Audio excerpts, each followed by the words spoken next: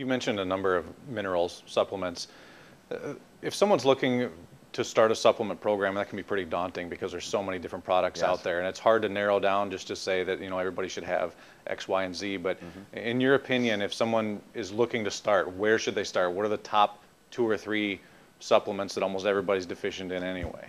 Well, my good friend Christopher Barr, maybe you've seen him. He's known as Not a Doc. He's a character, absolute character. I love him. He talks about, and he's written about selenium and chromium, different things like that from a food-grown perspective. And he actually has utilized the research, as it's often not read, in regards to some of these basic questions that you ask. And I've really adopted a lot of those things along with my homeopathic knowledge and use of silver. And I say some of these key things include the selenium, include the glucose tolerance factor form of chromium, because again, cancer feeds on sugar, sugar metabolism. If you're not metabolizing and transiting easy in and out of the healthy cells, you don't have enough chromium in your system. Therefore, you will feed the cancer before you will feed your own cells. So chromium becomes another critical area. And I don't mean chromium picolinate or polynicotinate or chromium chloride.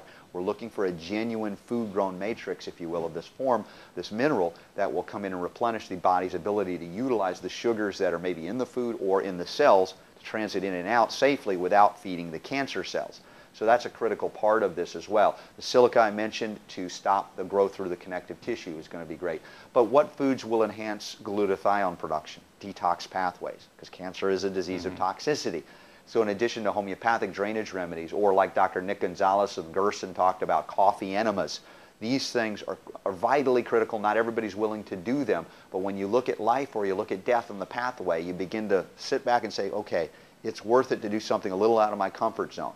Even though there are a lot of things that won't be too far out of that comfort zone as far as supplementation choices. Utilizing silver, as we've discussed before, is also critical for immune function, remodulating immunity, oxygenating the immune cells, and really restoring integrity to the immune system. In any way, shape, or form you can do that without intoxicating is obviously something I would support. There are different pathways to get there, and I like to say to people, don't overanalyze these things. Do simple steps that you know are validated and supported by science, as well as clinicians, whether they be doctors or whether they be not a doc, right? The point is, follow those who are succeeding. Learn from them, apply them, and then individualize based on your needs, because one size fits all is not really the way it works in reality, although I've yet to meet the human being or animal that didn't need a healthy liver to function well. The question is, how do you want to support that liver? And there are 1,000, 10,000 different ways to go. Bottom line, though, we must clean up what comes into our body before it gets intoxicating. But if we're already intoxicated, we got to support that elimination pathway.